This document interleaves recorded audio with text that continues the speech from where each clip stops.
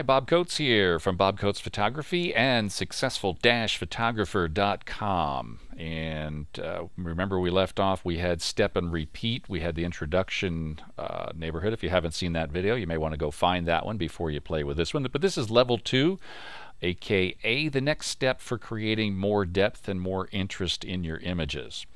When we left off at the other one, we had created a simple image from a single horn, and we did 20 copies of it in this step and repeat fashion, and we merged them all together, and I got rid of the individual layers so that we wouldn't get confused on these. So we just have the background layer there. Now, does it look great on the white? Not necessarily. But what I want to do is let's play a little bit and see if we can do some more things to add some more interest. So Command or Control J, remember, we'll make a copy of our layer. And what we can do is go to the Transform tool. That's Command or Control T. And when you're moving something around there, if you don't constrain the proportions, it can get really funky. And since we're working with very geometric shapes and things, we want to hold down the Shift key so that constrains the proportions. But if we were to take this and put it over here and just be left, we would have a hard time. I want to make it, centered along with the other one.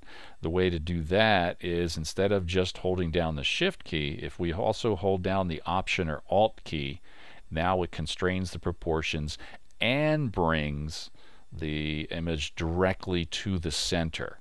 So now we've got, let's see, let's fill in that. I didn't like this empty space down here, so I wanted to kind of do something with that, and maybe right about there. I like how this kind of feels. Now again, this is all stuff that you'll play with and decide, how you like it. So we'll go ahead and hit the Return or Enter key to accept that transformation. Now we've kind of filled in that center spot. Okay, so we want to highlight our background and hit Option Delete. And look, we've filled it with the foreground color. If you wanted to fill it with the background color, it could be Command Delete. So these two colors are controlled by the Option and Alt key or the Command Control key, which is kind of cool. So we could quickly change our color by going to our color picker. Black was a little bit heavy duty, so I'm going to go to a dark gray. Let's put the dark gray in there and say okie dokie, Option or Alt Delete. Now we've filled that in. So let's go duplicate that, Command or Control J, and we have the duplicated layer. Command T, Shift Option allows us to constrain proportions and keep it going. So we'll just kind of drag it around. That's gotten a wee bit busy. Shift Option, make sure we hold on to that while we move this around. Cool, accept the transformation. Let's lower the opacity on that so that, or do we want to lower the opacity on the middle one? Let's take a look there. Ooh, no, we don't want to do that. Just lower the opacity on the bottom one.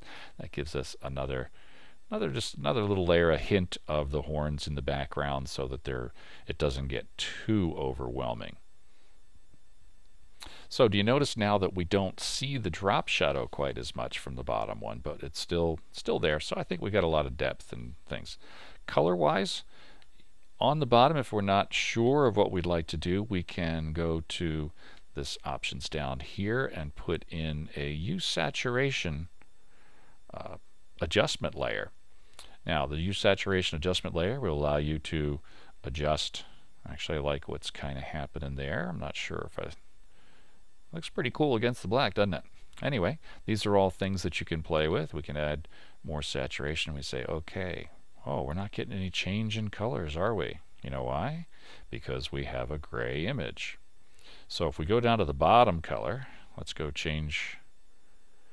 make that background a layer 0, and we could say okay. Or we could very quickly, if you want to do that faster and not have that dialog box pop up, you can hold down the Option key and double click on the background, and automatically it's a layer 0. Let's go back to our color picker and let's throw in something maybe more blue. How about something in the blue neighborhood? Okay, and we can hit Option or Alt Delete, and now it's blue. Wow, that changed colors. It's not blue, is it? Well, we have this adjustment layer up above us here that now is active because we've moved it around. But now we're able to kind of pick and choose our colors a little bit more, how much saturation we want. We can lighten it or darken it. I think a little bit darker is going to be cool. Anyway, you get the idea.